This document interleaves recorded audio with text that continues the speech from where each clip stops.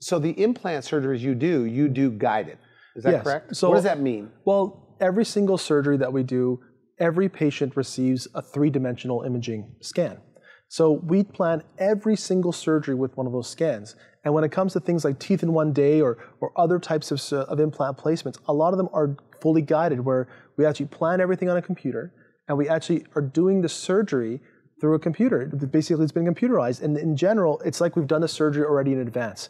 We've done it virtually, we've done it on a model, and now we're transferring it to the mouth. So it allows for much more exact implant placement, precise implant placement. It's much more predictable, and it's far less traumatic because a lot of times we're able to do it without even cutting the gums.